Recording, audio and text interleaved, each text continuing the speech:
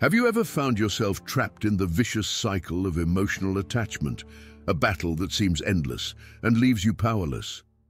The good news is, change is possible, and it's closer than you might think.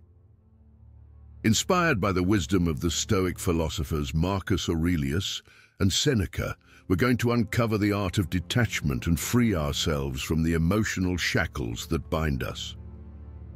In this video, we'll delve into Stoicism, offering you practical strategies to overcome the attachments clouding your mind. Get ready for a transformative journey towards emotional freedom, gaining clarity and focusing on what truly matters. If personal growth and emotional freedom sound like valuable goals to you, you're in the right place. Don't forget to subscribe to the channel and turn on notifications so you don't miss any content. And stay until the end of the video for exclusive tips we only share with our dedicated community. Let's embark on this journey of discovery and liberation together. The power of detachment. Let's dive into the depths of detachment, a concept that at first glance might seem like a renunciation, but is, at its core, a journey towards inner freedom. Detachment, as conceived by the Stoics, is not an act of indifference or disinterest in worldly things, but rather a refined art of assigning proper importance to life's variables that are beyond our control. Imagine, if you will, holding the strings of several kites on a windy day.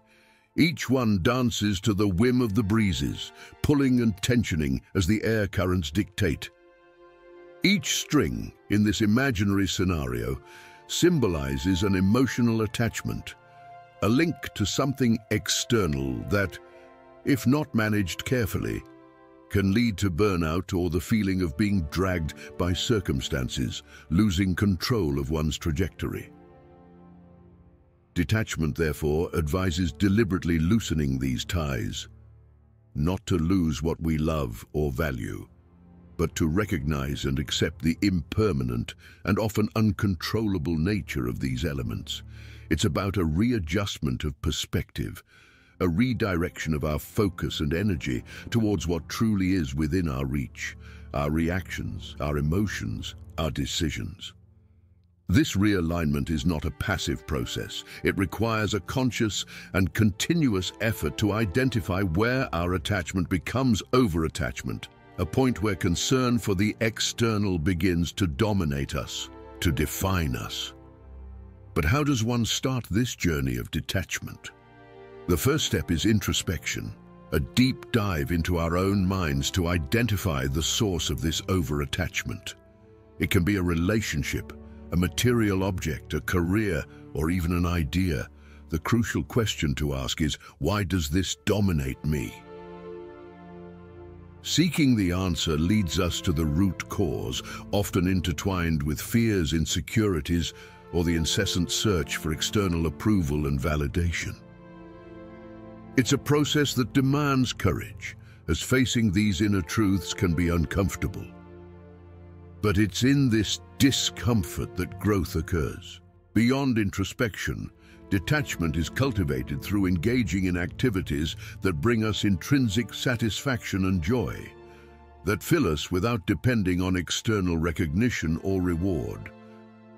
Whether it's practicing a hobby, dedicating time to personal projects, or simply being in nature, these activities reinforce our ability to find contentment and value in what is genuinely ours, in what we can control. They teach us to live in the present, to appreciate the moment without the weight of attachments that pull us into the past or cast us into anxieties about the future. Understanding attachment. At the heart of the human condition lies an intriguing paradox. We are born as beings imbued with love, capable of forming deep and meaningful bonds. Yet as we journey through life, we encounter a subtle and insidious force that begins to shape our experiences, the ego. This aspect of our psyche, while essential to our individuality and survival, often oversteps its bounds, promoting the formation of attachments that, upon closer inspection, reveal themselves as mists, clouding our perception, distorting judgment and distancing us from our primal essence of love. These attachments, born from the depths of the ego, serve as a mechanism for seeking external validation and security, an attempt to anchor our identity in things, people, or status that are, by nature, ephemeral and unstable. But why do we cling so tenaciously to these illusions? It's a question that invites reflection. As we peel back the layers of the ego, we realize that attachments are a strategy to compensate for deeply rooted insecurities and fear, a fragile barricade built to protect the vulnerable core of our being. Recognizing attachments as manifestations of the ego is the first step toward freeing ourselves from their unnecessary burden. This realization acts as a beacon, illuminating the path back to our true nature, a return to the love that is our foundation. But how do we make this transition from an egocentric perspective to one centered on love? The answer lies in consciously shifting our attitude towards personal value and identity. Instead of seeking approval and security from external sources, we begin to cultivate a self-esteem and self-love that are unshakable, regardless of external circumstances. This paradigm shift is profoundly liberating. It allows us to let go of fear-based attachments and embrace a life characterized by freedom, abundance, and above all, unconditional love. Imagine life as a journey across a vast ocean. Attachments are like anchors that tether us to ephemeral islands, while a love-centered perspective equips us with sails, enabling us to navigate freely, exploring the infinite possibilities that life has to offer. The freedom that comes with relinquishing fear-based attachments is akin to the sensation of flying, an elevation above the limitations imposed by the ego, towards a horizon of unlimited opportunities. The illusion of the ego. The journey through the slippery terrain of the ego is marked by twisted mirrors and deceptive shadows. This aspect of our consciousness, so intricate in its composition, has the power to envelop us in a fog of illusions, whispering fallacies that make us feel inadequate, wanting, or inflamed with the fire of envy. It's these illusions that lead us to unhealthy emotional attachments, a frenzied search for external validation that never quenches the spirit's thirst, but only intensifies the inner void. The real battle, then, is not against the ego itself, but against the illusions it weaves, a war of recognition and confrontation with the shadows that imprison us. The path to victory is not paved with denial or resistance, but with acceptance and the understanding that these internal voices of doubt and comparison are mere phantoms, without substance or power beyond what we grant them. Cultivating self-confidence and inner healing is not an act of isolation or self-aggrandizement, but a process of reconnecting with our essence, a reminder that at our core, we are complete, whole. There is no higher path or more worthy destination. Each journey is unique, each step a reflection of our inner truth. Detaching, especially in the realm of relationships, is an acknowledgement of this completeness. It's not a renunciation of love or connection, but an embrace of the fullness that exists within us, regardless of the presence or approval of others.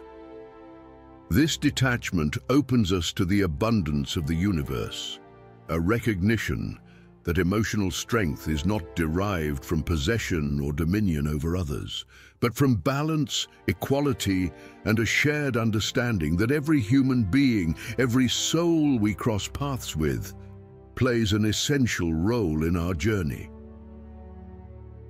True emotional strength flourishes at the intersection of self-knowledge and empathy, a deep understanding that as we navigate the waters of life, we are at once solitary navigators, and part of a vast and intricate network of relations.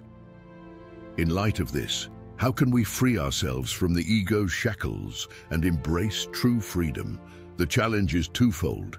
It requires the courage to dive deep into ourselves, confronting and healing the wounds that lead us to seek validation from without, and simultaneously, the compassion to recognize the shared humanity in all of us, seeing each person as a mirror of our own journey.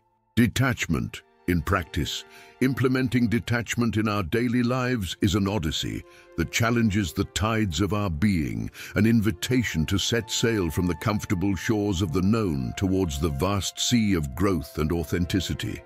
In this journey, true detachment serves as a beacon, guiding us through the mists of past experiences and relationships that, though they have shaped the landscape of our souls, need not determine the contours of our future. Overcoming the fear of missing out, known in our times as FOMO, is a battle against the currents of a culture that glorifies omnipresence and the saturation of experiences. This fear, fueled by illusory representations of happiness on social media and in the media, binds us to an incessant cycle of seeking something always out of reach, an image of contentment perpetually beyond the horizon. Breaking free from this cycle means rejecting the notion that happiness is a destination shaped by the hands and eyes of others, and embracing the idea that it is found in the journey, in the waters under our own boat. Stoicism, with its ancient wisdom, offers us the key to this liberation.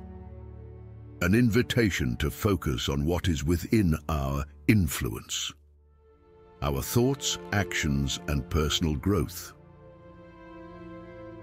This philosophy doesn't teach us to renounce the world or its pleasures, but to resize our perception of value, to find contentment and richness in what we truly possess, our being, our capacity to grow, to love, to overcome. Redefining happiness in our own terms is a revolutionary act, a gesture of courage that allows us to see beyond the smoky curtains of illusion. By valuing our worth, independent of external validation, we open the doors to experience the full spectrum of life, from its brightest joys to its deepest sorrows, all essential parts of the fabric of existence. Thus, detachment is not an end but a means, not a renunciation, but a deeper and truer embrace of life in its entirety. It allows us to form more authentic connections, not just with others, but with ourselves, uncovering the hidden beauty in imperfections, vulnerability, and impermanence. Each moment becomes an opportunity for self-discovery, each experience a step on the ladder of our personal development. The path to happiness. In our relentless pursuit of happiness, we often encounter the mistaken notion that it resides in distant lands, perhaps in the arms of others, in the vaults of material treasures, or on the summits of social recognition. However, the true essence of happiness, the kind that withstands life's storms and blooms in the fields of the soul, emerges from a much more intimate and profound place, our inner self.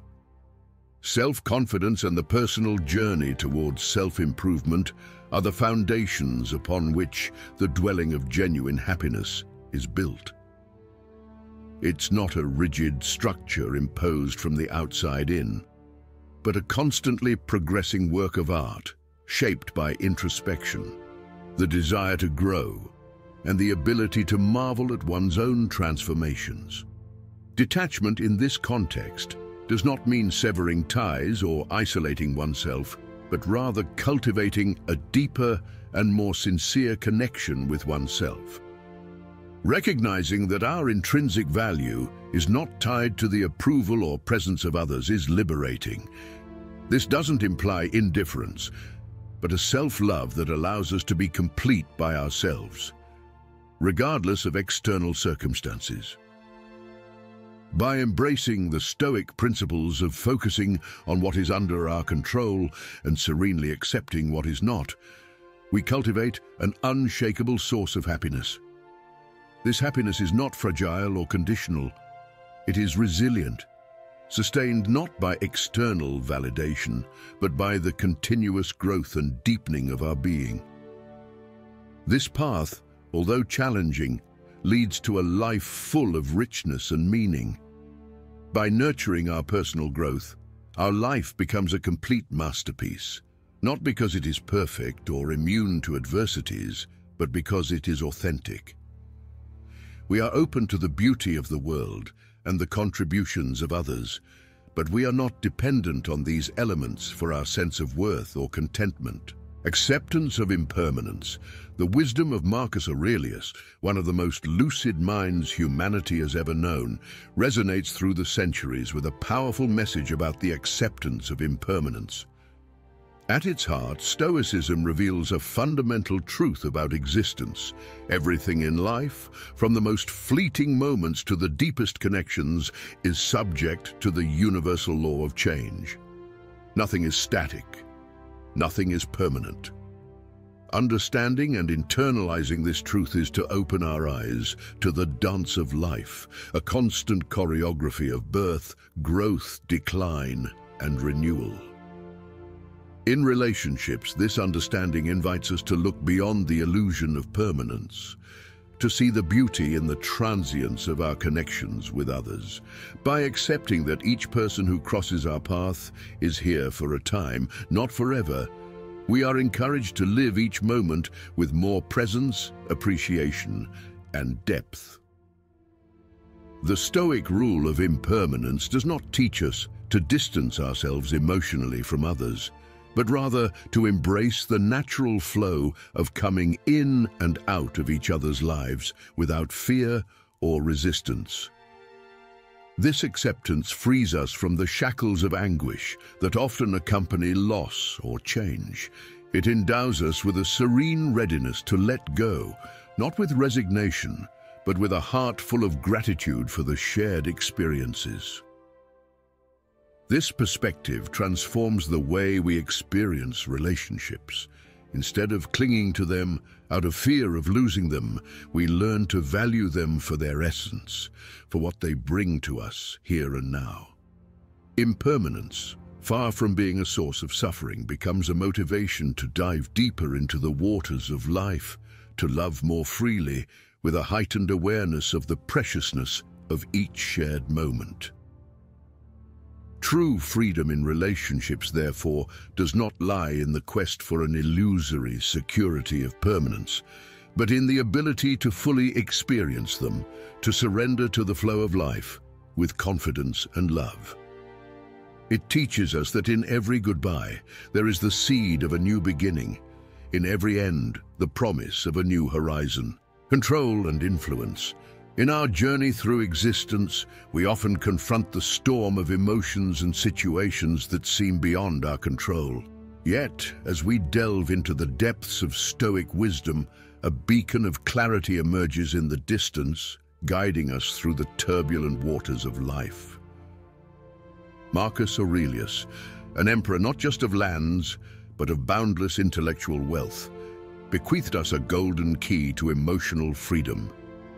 The discernment between what is within our power to shape and what must be accepted as it is. Have you ever paused to reflect on the power that lies in distinguishing between our own actions, thoughts, and emotions, and the feelings and behaviors of others? Imagine the freedom of recognizing that, while we are the masters of our inner universe, the external world operates under laws that do not belong to us. This distinction is not merely a philosophy of detachment, but a vibrant invitation to self-improvement. Instead of dissipating our energy in territories beyond our control, why not channel it into cultivating an internal fortress? A fortress that remains unshakable in the face of the emotional storms that human relationships, in their unpredictable essence, inevitably bring.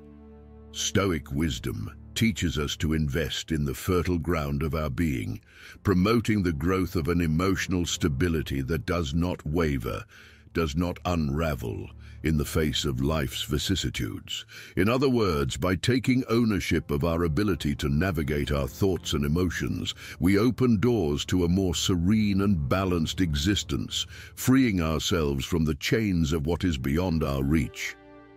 And here, dear listener, lies a provocation to self-examination.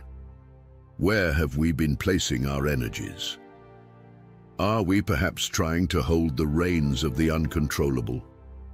Or are we building a sanctuary of peace and resilience within ourselves?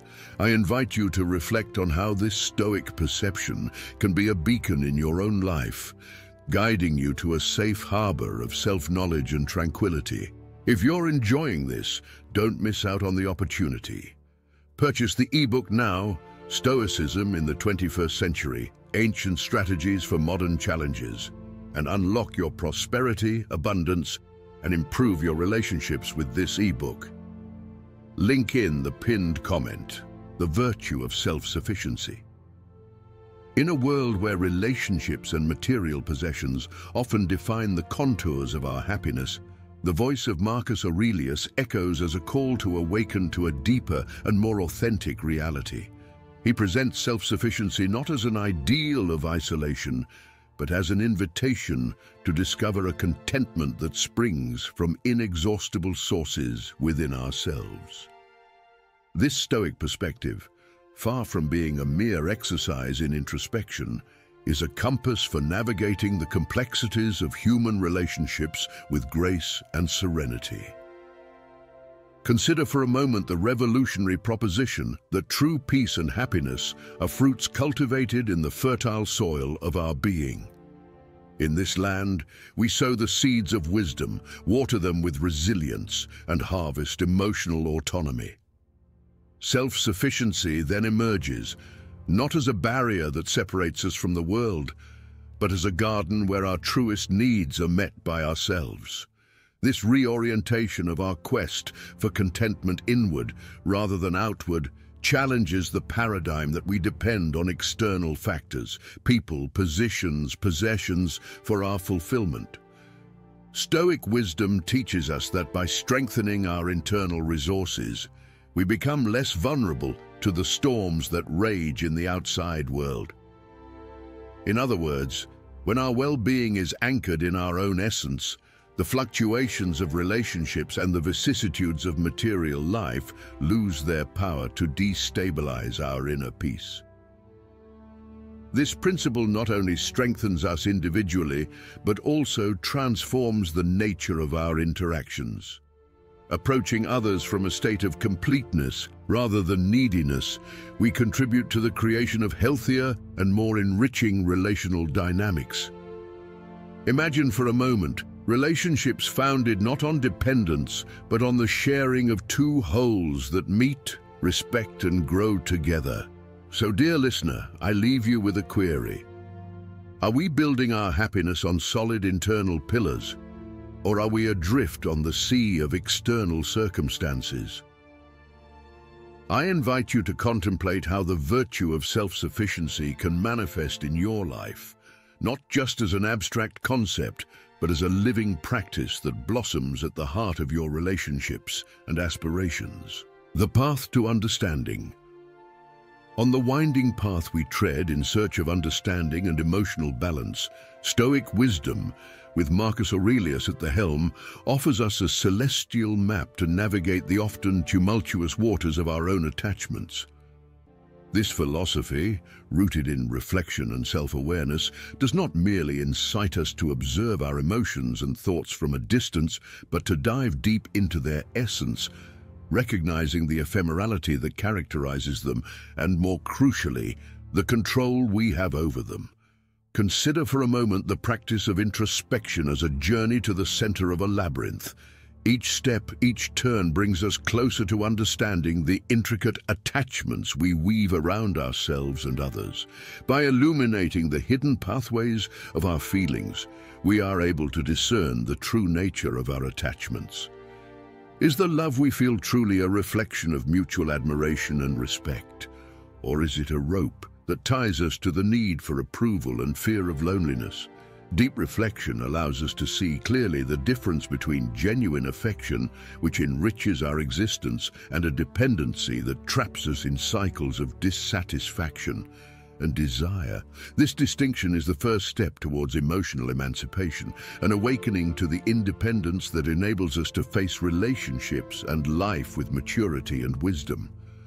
By adopting the Stoic practice of regularly examining our feelings and thoughts, we not only learn about the transient nature of our emotions, but also about the power that resides in our ability to choose how to react to them. This exercise of self-awareness is a powerful tool in the liberation from our attachments, guiding us on a path of growth and self-discovery. And so, dear listener, I invite you to reflect. How often do we pause to truly examine the threads that weave the tapestries of our relationships? By cultivating a practice of introspection, we can not only unravel the mysteries of our own hearts, but also learn to navigate our relationships with greater authenticity and freedom. Embracing our social instincts, amidst the quest for balance and wisdom in the complex tapestry of our existence, Stoic philosophy, especially under the reflective guidance of Marcus Aurelius, presents us with a seemingly delicate paradox. How can we simultaneously embrace emotional detachment and yet honor our essence as intrinsically social beings? This inquiry leads us to explore not the denial, but the celebration of our communal nature in a way that enriches both the individual and the collective. Marcus Aurelius, with his profound introspection, navigates us through this maze, demonstrating that living in accordance with our nature does not mean forsaking the bonds we form, but rather engaging with them in a more conscious and balanced manner. Imagine for a moment that each interaction with another being is an act of balancing, where on one side there is genuine love and appreciation, and on the other, emotional detachment. This balance is not a tightrope stretched over an abyss of indifference, but rather a bridge connecting two hearts with the firmness of autonomy and the gentleness of empathy. This Stoic principle of balance teaches us to love without possessiveness, to value others not as extensions of our desires or fears, but as sovereign individuals, each navigating their own journey. It's an invitation to cultivate healthy relationships that not only resonate with our innate need for connection, but also respect the sacred territory of individual autonomy. From this perspective, emotional detachment is not a cold withdrawal, but a warm opening to more authentic and meaningful relations. It's the acknowledgement that although we cannot control others or the outcomes of our interactions, we can choose to approach them with an open heart, free from the shackles of fear and expectation. Thank you for following this video to the end, and we hope the Stoic lessons on emotional detachment have been enlightening. Subscribe to the channel and activate notifications for more content that will illuminate your personal growth journey. Leave a like and share this video with those who might benefit from these strategies of emotional freedom. Your comments are valuable to us, so share your experiences and how you plan to apply these teachings in your life. Continue with us in the pursuit of more wisdom and transformation. Until next time.